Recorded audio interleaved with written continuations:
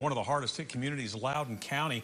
Loudon High School officially closed tomorrow because of storm damage. Take a look at some of those pictures. Winds ripped, sections of the roof off the school building. Yeah, we showed you these pictures at 5. A teacher at the school shared this look. And we're going to look at the roof in a second. The storm peeling off tiles. We're told one of those larger pieces landed on a wheelchair ramp at the entrance, one of those entrances at that school. Yeah, the debris also fell near several cars, plus the roof of a ticket booth torn off right there near the school's football stadium. Again, Loudon High School will be closed tomorrow because of the damage, but the rest of the Loudon County school system will be open.